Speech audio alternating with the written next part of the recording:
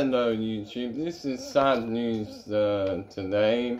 Pac-Man 99, a game that I put quite a lot of hours into on the Nintendo Switch Online, is getting delisted on the 8th of October, so that means you won't be able to play any of the online modes. You'll still be able to play the offline modes if you bought it, but I can't believe they're delisting this. It's really popular, and you get games all the time on it, and it's one of the most addictive games on the Nintendo Switch. I love all the different themes you can get, and it's sad because it's the same situation with Mario 35 as well.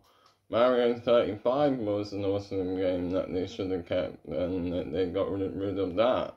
And now they're getting rid of Pac-Man 99. I can't add them and EBIT, folks.